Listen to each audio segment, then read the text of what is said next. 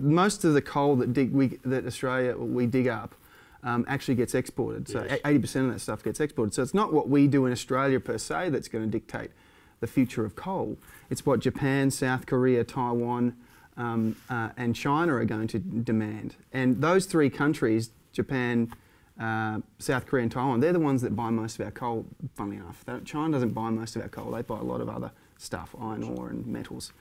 So all those countries are going to green future. They're wanting low pollution, we're wanting a low pollution future. So you think to yourself, well, how are we going to prosper with exporting this very carbon-rich fuel to a world that is wanting to lower emissions? It doesn't make sense. Does this mean it's sort of like typewriters, right?